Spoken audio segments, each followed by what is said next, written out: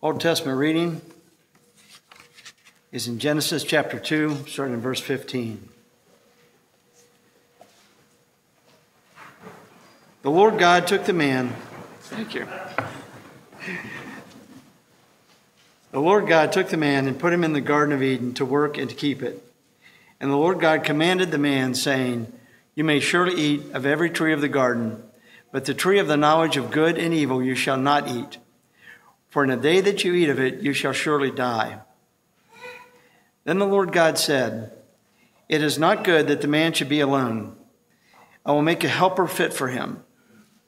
Now out of the ground the Lord God had formed every beast. Now out of the ground the Lord God had formed every beast of the field and every bird of the heavens, and brought them to the man to see what he would call them. And whatever the man called every living creature, that was its name. The man gave names to all the livestock, and to the birds of the heavens, and to every beast of the field. But for Adam there was not found a helper fit for him. So the Lord God caused a deep sleep to fall upon the man, and while he slept, took one of his ribs and closed up in its place with flesh. And the rib that the Lord God had taken from the man he made into a woman, and brought her to the man. Then the man said, "This at last is bone of my bones and flesh of my flesh. So she shall be called woman, and because she was taken out of man. Therefore a man shall leave his father and mother, and hold fast to his wife, and they shall become one flesh."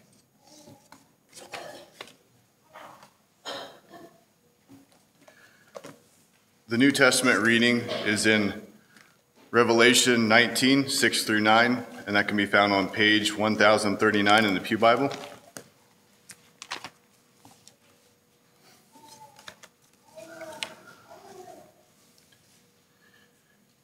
Then I heard what seemed to be the voice of a great multitude, like the roar of many waters, and like the sound of mighty peals of thunder, crying out, "Hallelujah! For the Lord our God, the Almighty, reigns. Let us rejoice and exult and give him the glory. For the marriage of the Lamb has come, and his bride has made herself ready. It was granted to her to clothe herself with fine linen, bright and pure. For the fine linen is the righteous deeds of the saints."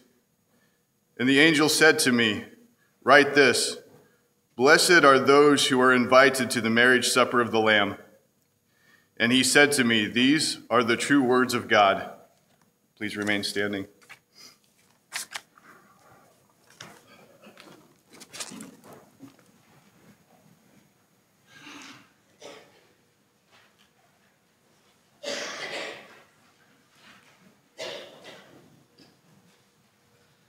Well, thank you again for your singing. I ask you to open your Bibles to Ephesians chapter 5, please. Ephesians chapter 5.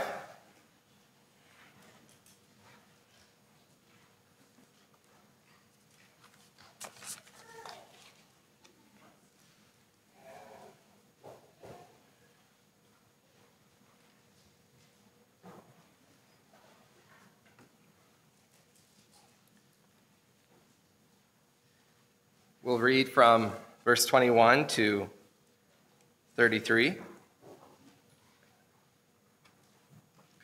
Ephesians chapter 5, verse 21. Submitting to one another out of reverence for Christ, wives, submit to your own husbands as to the Lord.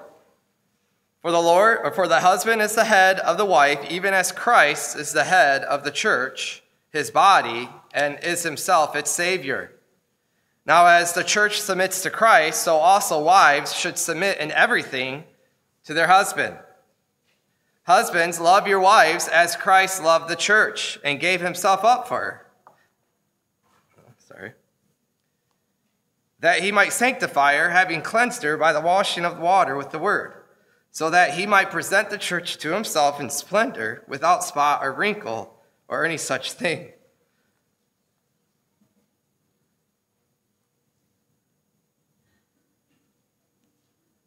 That she might be holy and without blemish. In the same way, husbands should love their wives as their own bodies. He who loves his wife loves himself, for no one ever hated his own flesh, but nourishes and cherishes it, just as Christ does the church, because we are members of his body. Therefore, a man shall leave his father and mother and hold fast to his wife, and the two shall become one flesh. This mystery is profound, and I'm saying that it refers to Christ and the church. However, let each one of you love his wife as himself, and let the wife see that she respects her husband. Oh, Father, as is evident, I need your help. I pray, God, that your word would be magnified and that your truth would be exposed. We live in such a society and a culture that hates this doctrine and so hates the Lord. And we have a church that so often is influenced, and we don't celebrate the things that we should celebrate. We don't honor the things that we should honor. So I ask you, Lord, that we'd be influenced by the Spirit working in us, to not be taught or catechized by the world, but to be taught by your mercies and grace found in Jesus Christ, delivered by the Spirit. So help us, Lord, to listen. Please, God, help me to say something of value. And I pray that together we would look to Jesus Christ and marvel, and that we would, Lord, by marveling at you, have families that flourish. That is a center of gospel activity. So we thank you and praise you. In Jesus' name, amen. So we are in the land of the imperatives here, and we're in our longest stop of the land of the imperatives. And what I mean is that we are in a section of Scripture on the family, which is over 20 verses long. And I think it denotes the importance of family in the Scriptures. It denotes the importance of family from our God, as family is the first institution that he has created and most vital for the health of the church and society at large. Enough cannot be said about the fundamental vitality of the family for a thriving church and a thriving society. I saw a flag down the road. It's a Trump flag that says "Save America." And it's just so embarrassing sad to me, the idea that one man, and especially Trump, could be the one to save America. If we really want our society to be saved, we need strong families. And enough cannot be said about that. If we want a healthy church, we need strong families. For God has ordained the family to be the nucleus, the foundation of the strength of church, of society. Programs can't save us, the church. Having certain exciting pastors and speakers can't save us. No, indeed, we need strong families. God has put a lot of weight on the health of the home for strength in the church and even in society. And of course, with the importance that we see laid out before us, God does not leave us to wonder at what makes a healthy and happy home. We are not left guessing, oh, I just wonder how a home, how a family should look. Rules are commanded in detail in the Bible. And the mechanism to enable these roles, I meant to say roles are commanded. Roles are commanded in detail in the Bible, and the mechanism to enable these roles in the family to come together well for the prosperity and health and happiness of the family, the mechanism is submission. That word is very important, the lowering of your own will for the sake of someone else's will. The mechanism to make the family strong, healthy, happy is that very embarrassing and almost a curse word in our world today. It's that word submission. Submission is the key ingredient that will determine the health and happiness of your home. It is vital. It is everything. Since the family is so important for the church, Satan, who hates the church and wants to destroy the church, has attacked the family. And we don't need to look too far around to see the destructiveness of Satan and his war on the family. Beloved, it is to destroy the church. So since the family is so important for the church, Satan, who hates the church and wants to destroy it, has focused his attack on the family. And like any wise strategist in war, he went after a vital sector in the family life, and that is submission. any craziness that you see in the family today, right? Any craziness that you see, what supposedly is supposed to make up family or supposed to be the life of the family that we see in sitcoms, which is embarrassing. Any craziness that we see in the family today, it began with a very simple attack on submission. It started with an attack on the mechanism of happiness and vitality in the family, submission. And this attack is seen in a lie, and I want to put up the lie of Satan and then put up the truth that we'll see in Scripture today. And that lie is submission is an evil imposed by husbands on wives to exploit them, keep them down, and keep them from happiness. Now let me repeat that again. The lie from Satan to attack the mechanism of the health of the family is submission is an evil imposed by husbands on wives to exploit them, keep them down, which is the reason for their unhappiness. But the truth is very much opposed to that. The truth is submission is good. It's good and it's practiced by everyone, and it gives meaning and empowers wives, and it's essential to their happiness. Again, submission is good. It's not evil. And it's practiced by everyone, not just a particular few. And it gives meaning and empowers wives, and it's essential to your happiness, wives.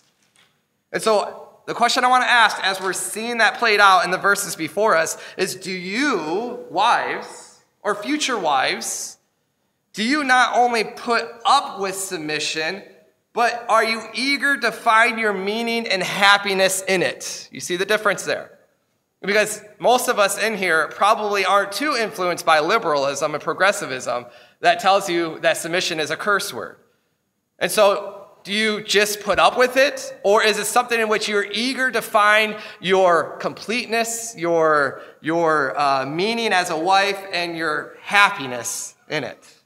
I want that to be rattling in your brain as we go through these verses.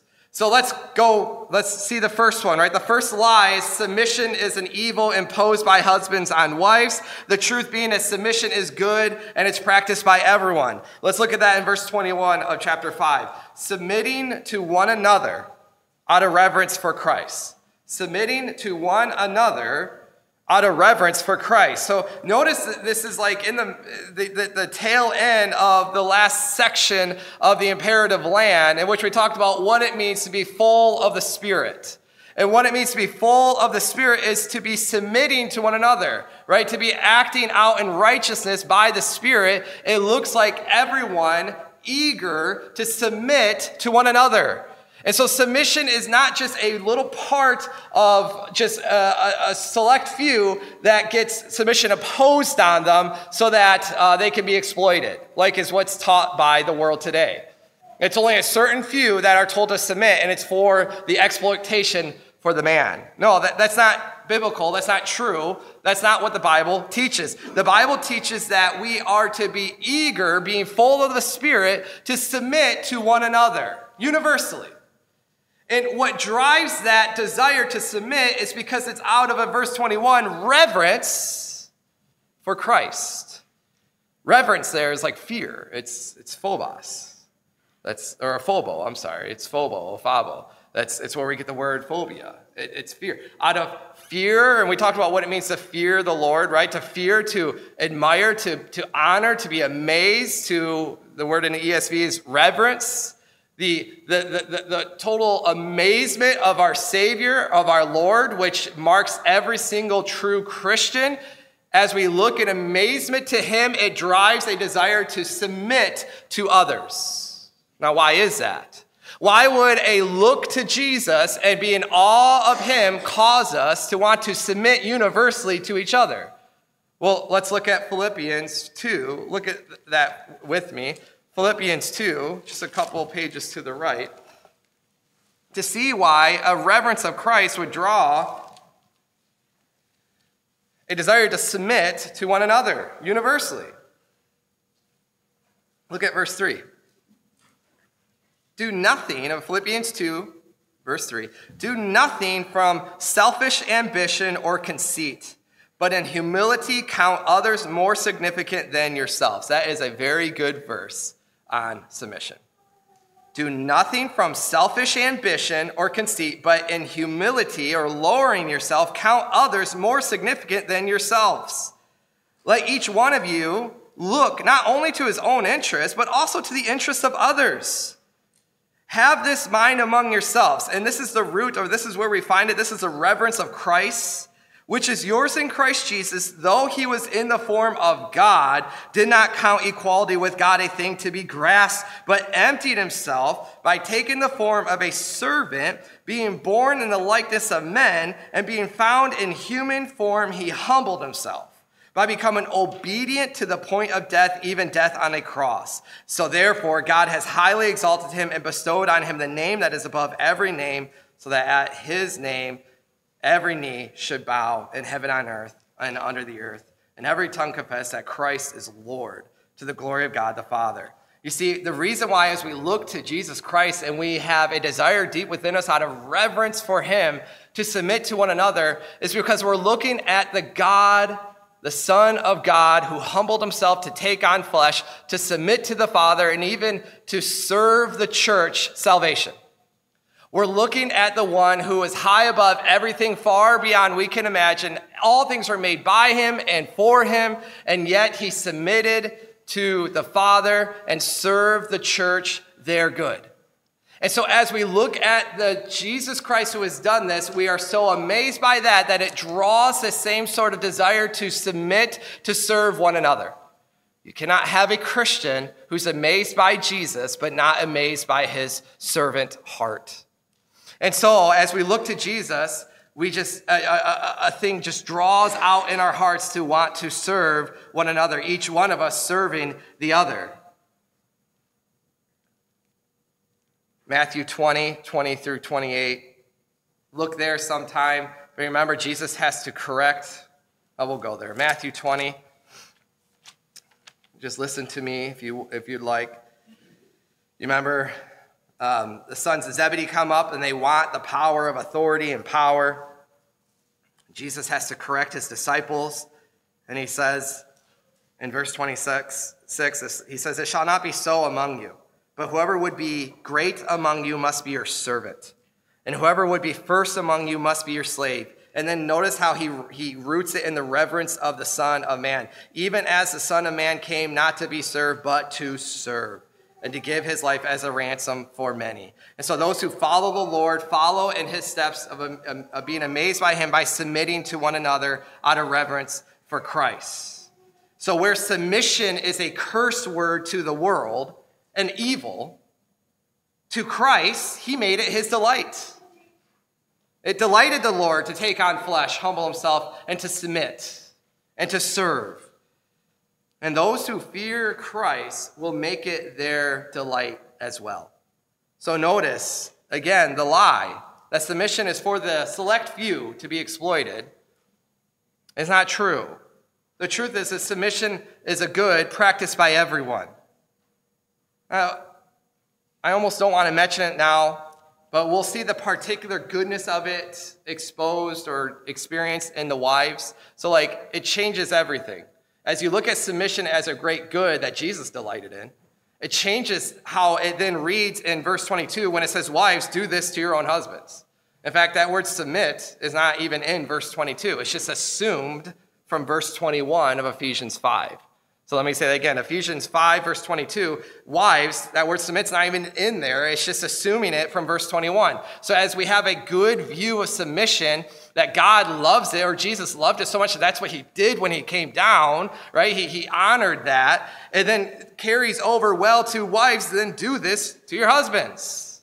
But see, if we have the mindset of the world, we will think that this is like a terrible thing from Paul. In fact, I remember talking to one liberal pastor when I was in my undergrad, and I had to work at his church for a bit, unfortunately. And he said, "I don't know how much I can really believe Paul because he says things like this." And he pointed to this verse. It was hard for him to fathom that Paul could say that, and we would listen to that today. It's because he believed the lie that submission is a curse word. But whenever we follow Jesus in reverence to him, and we see that it was his delight to do so, We see it as a very delightful thing. Wives, submit to your own husbands. That's a delightful thing for wives to do, not a curse, so that they can be exploited. This is a good thing. This is a precious thing, that wives would submit to your own husbands, because we all have a desire to submit to one another out of reverence for Christ, so that it bubbles over to wives submitting to their husbands. And we'll talk about what it means for husbands to have a submitting attitude for their wives, right? Husbands are to be leaders of their wives. That is biblical and good. And there's a submission involved with that. I almost don't want to get too lost in this right now, because I don't want to lose focus of the text before us. But suffice it to say that husbands, as leaders of your wives, you should find it joy to limit your will for the will of your wives. When all things being considered, this has nothing to do with her growth in the Lord. It's nothing that you have to lead to be firm on something. It's just simply an indifferent item. Husbands, you should delight in submitting your will to your wives. I don't care what color my walls are. My wife cares more. I delight in giving her that, right? Or vacation. I delight in giving her that, right? What she wants to do. There's more that can be said about that. But there is an aspect in which submitting your will to the other is something that we do out of reverence for Christ. It's universal. And so when we get to the particular of verse 22, it is a beautiful thing that wives would submit to your own husbands. Since Christ delighted in submission, so wives are to delight in submission as well. Now, the lie about this, as we'll correct with the truth, wives in verse 22, submit to your own husbands. The lie is submission exploits wives and keeps them down. I cannot tell you how many times I've heard that a submitting wife is only out of to be exploited, and it keeps them down. It keeps them from their full potential. It keeps them from their full meaning that they have. And the truth is, submission gives meaning and empowers wives. And what do I mean by that? Well, where do we get our meaning? Where do we get our meaning from? From whom? Well, it can't be from anyone else but our Creator himself. And so as we see the very beginnings of a husband and wife, and when it first formed, we could see that God is the one who breathed it, its meaning. And so if we want wives to have their proper meaning, they are not to find it from the culture, but they're to find it from the God who has given it meaning. And we see this played out in Genesis. Let's go there and see that played out in Genesis 2, where the husband and wife the institution was first made, and the first need for submission or being a helper. Look at Genesis.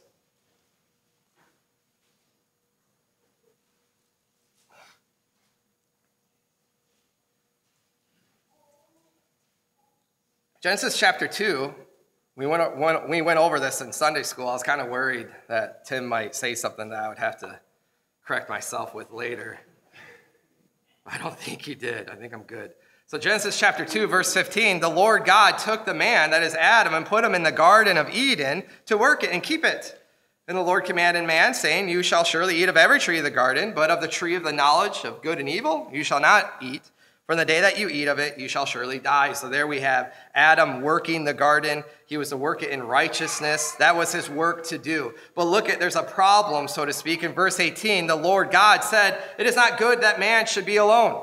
So there we go. The need for wife is coming forth, right? He puts him in the garden, and he says at the same time, it's not good that Adam would be alone. There's a need here. He needs someone. And in fact, he wants Adam. He says, I'll make for him a helper fit for him. But he wants Adam to experience that too. He wants Adam to experience the same thing that God already knows to be true. And so that's why now out of the ground, the Lord God in verse 19 had formed every beast of the field and every bird of the heavens and brought them to the man to see what he would call them. And whatever the man called every living creature, that was its name. The man gave names to all the livestock and to the birds and the heavens, to every beast of the field. He had to look at all the creation and really examine them, to name them. But part of that was to what? To grow a concern or something in his heart saying, none of these are for me, though. This is exactly what happened. The man gave names to all the livestock in verse 20, and to the birds of the heavens, and to every beast of the field. But for Adam, there is not found a helper fit for him, just like God had said would be the case. And so with that great potent need of a wife and her role to be a fitting helper in submission to him, with that need just screaming out of the text of Scripture, God, the Lord, makes good on helping the man. In verse 21, so the Lord God caused a deep sleep to fall upon the man, and while he slept, he took of his ribs and closed up its place with flesh, and the rib that the Lord God had taken from the man, he made into a woman and brought her to the man. Look at that. God is the first one to bring and introduce the woman to the man, just like we see in marriage ceremonies today.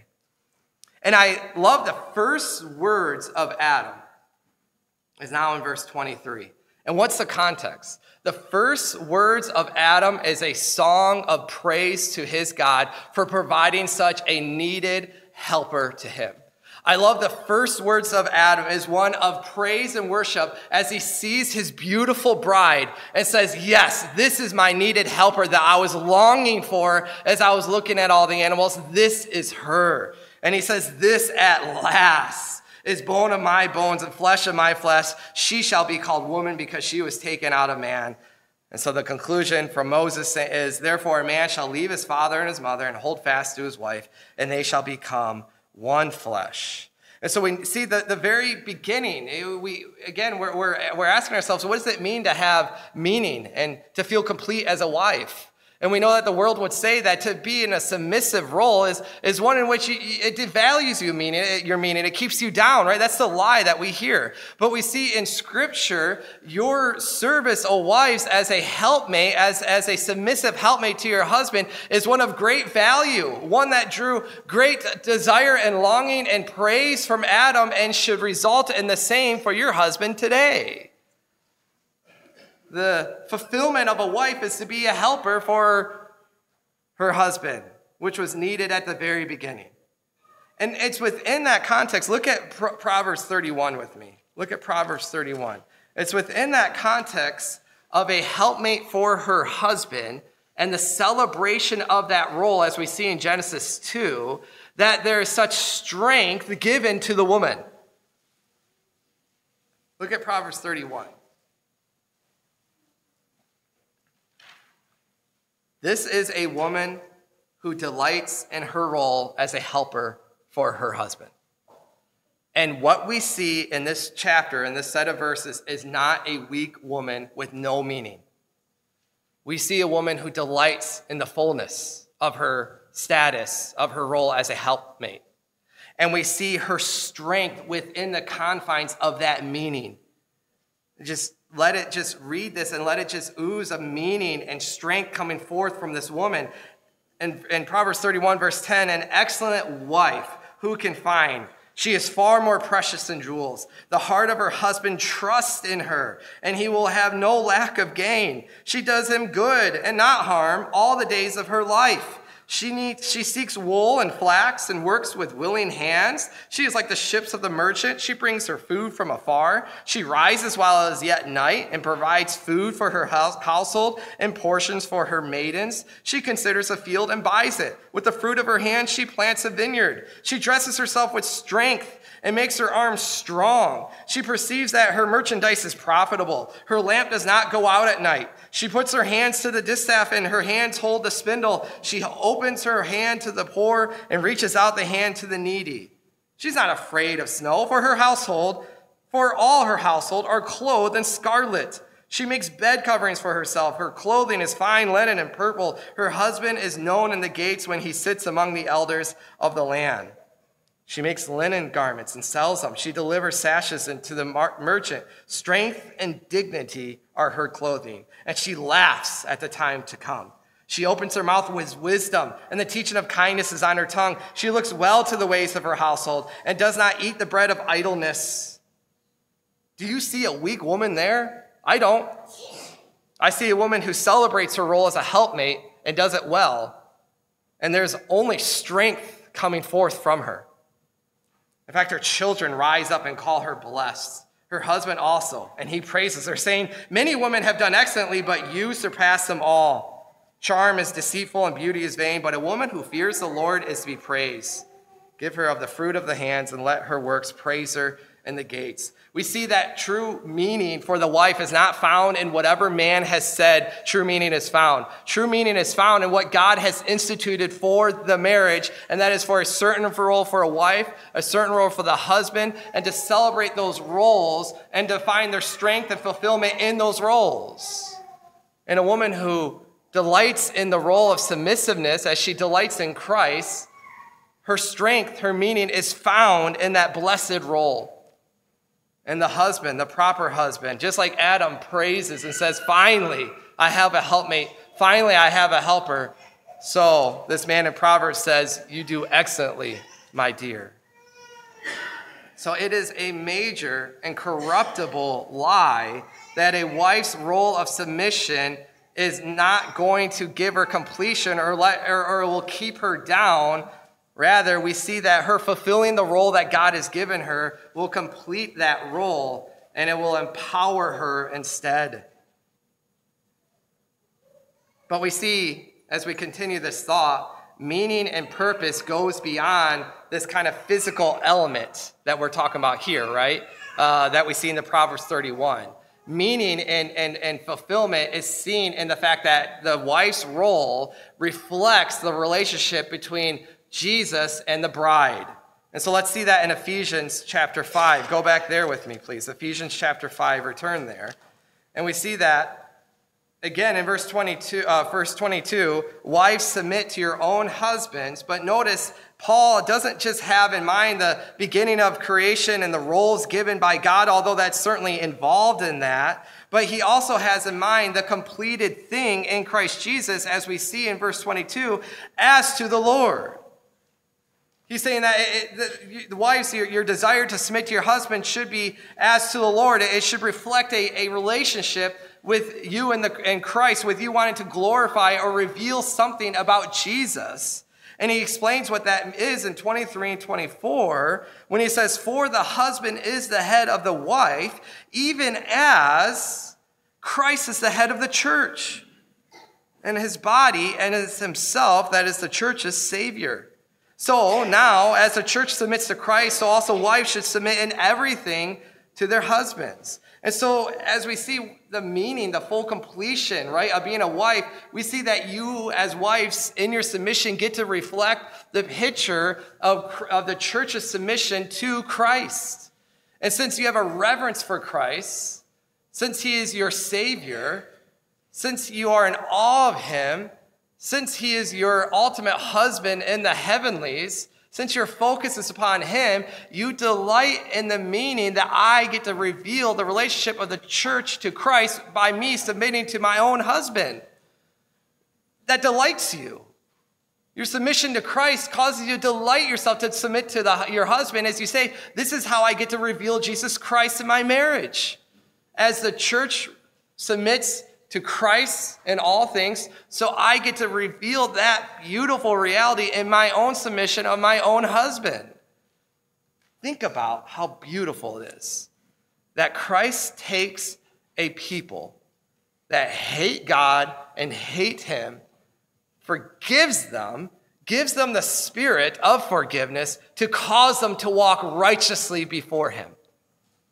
What a beautiful transaction that is that we see in Scripture. And wives, you get to reveal that and you're submitting to your husband. How is that without meaning? How is that a lowered meaning? Shame on anyone that would say that that's not full of meaning. That is putrid talk because it is revealing the beautiful relationship with Christ and his bride. Let that remind you as you are struggling, because your husband's not Jesus. He's not. And it's difficult sometimes. But may you be driven by a meaning that is, I get to reveal the church here. So let us turn away from that lie of feminism, of liberalism, whatever you want to call it, that would say that submission devalues your meaning and keeps you down. It doesn't. It gives you the meaning, a wife. It gives you meaning, and within that meaning, you find your strength.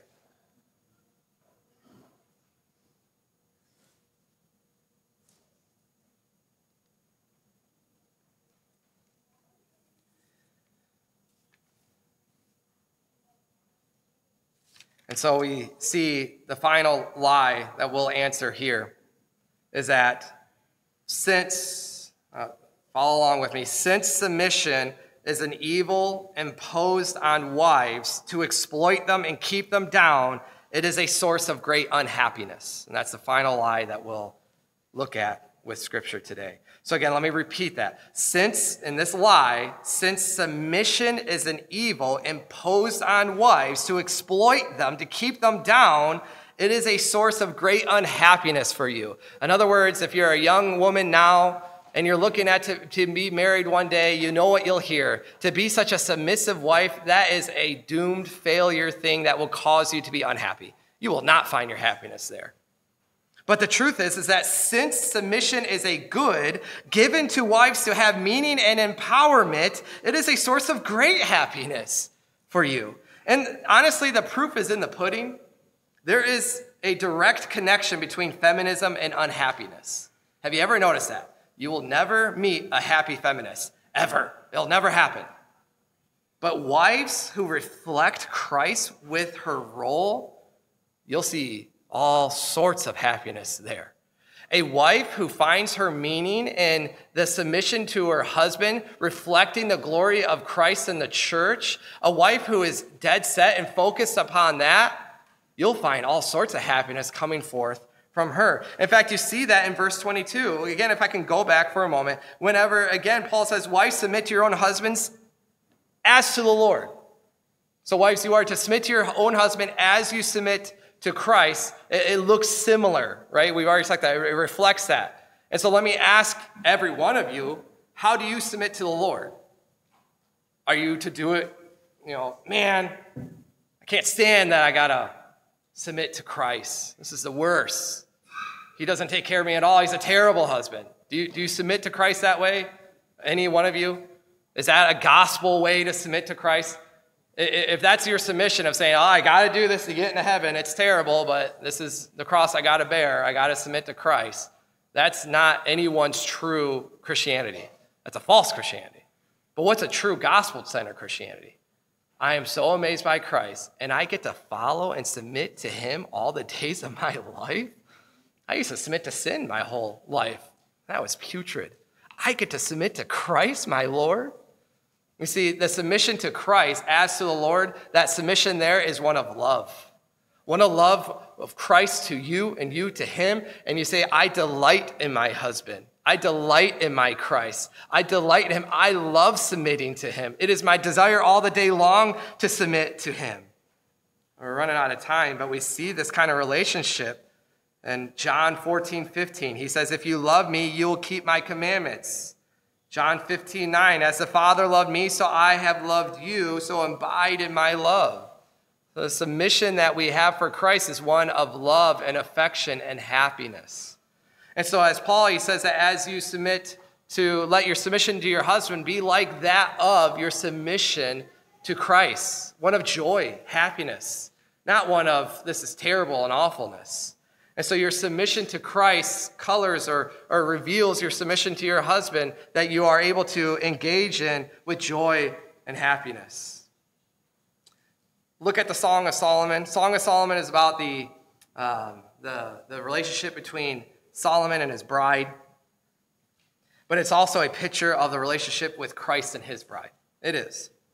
And you will not read that book without seeing happiness throughout for both bride and husband.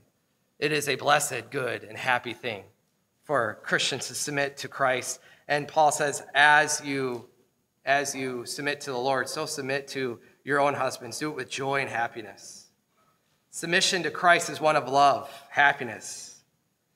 With that same submission you are to offer to your husband. You are enabled to offer to your husband. So let me conclude. What do you think of when you read Ephesians 5:24? So wives, submit in everything to their husbands. What do you think of when you read that? Now we can talk about when he says everything, he doesn't mean when your husband's telling you to sin, right? We don't submit to our husbands when he's telling you to commit a sin against God. Paul, he in everything he means in literally everything, let your will be subjugated to your husband. Now, just that one sentence alone would make anyone in the world blush. But for truth being found in his word, what do you think of when you read, wives should submit in everything to their husbands? Do you believe the lie of Satan meant to make your family unhealthy and unhappy? That submission is an evil imposed on wives to exploit them and keep them down and unhappy?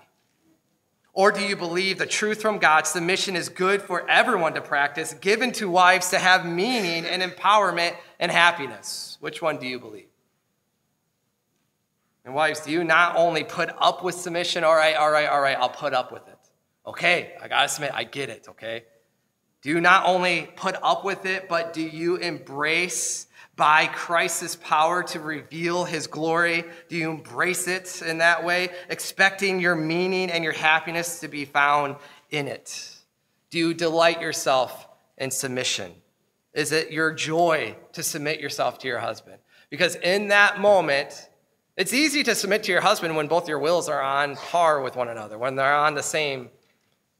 But in that moment where your husband's will is something else, right? That's when it's like, okay, am I going to reveal Christ here or not? Am I going to say that submitting here will cause me to delight in Christ and happiness and full meaning? Is that what you embrace as you look at that happening? I'm telling you right now, our culture has taken a hold of that word submission. And we're like fish that drink up that water. We are. So if we are not meaningful, if we're not intentional in saying, what does that look like for me, for my relationship with my husband or my future relationship, if we're not intentional, what does it look like to take joy in submission? Am I truly believing that this will be for my happiness and this will be for the greater meaning of what marriage actually is? If that's not dominating your mind, I'm telling you, you might put up with submission, but you won't delight in it. So may you look upon the word of God. May you look upon the beginning of marriage and how it was instituted. May you look upon how it's ultimately pointed to Jesus Christ and relationship with the bride. And may you delight that you can take part of that, O wives, by submitting to your husbands as to the Lord. Let us pray. Oh, Father in heaven, I thank you, Lord, for the family. I thank you for marriage. I thank you, God, that you give ultimate meaning to marriage. And as we saw today, we've seen that wives have a particular role of submission to their husbands. Oh Lord in heaven, may we not believe the lies of Satan. May we not believe the lies of just the culture around us in which submission is a curse word. But God in heaven, as Jesus delighted in submission, oh, may we delight in submission as well. As Jesus delighted to submit to the Father and serve the church, oh, may we delight and submitting to one another as well. God in heaven, we saw today more clearly or more focused on the wife's beautiful role of submission to her husband. I ask that the wives here and the future wives here, and for those who aren't wives but yet still have fellowship with wives who can speak truth to them, I pray that it might be understood that submission is not a curse word. It's a blessed word. That the roles of the wives in marriage is a blessed role filled with all meaning, that they get to reflect the picture of Christ and his bride. That their role was made from a great need for the husband, for the man. And that even men, as they view their wives or their future wives, they would delight, they would have a song of worship and say, "At last, my helpmate." God in heaven, there's such beauty here, but yet we know that it's so easy in our sin to cover that beauty with wickedness and deceit and lies. Help us to believe the truth instead found in your word. We praise you and thank you. We thank you for that word that corrects us. We thank you for our Lord Jesus Christ, who reveals that perfectly so that we can truly delight in the roles of husband and wife as we look to him, our Lord and Savior. In Jesus' name, amen.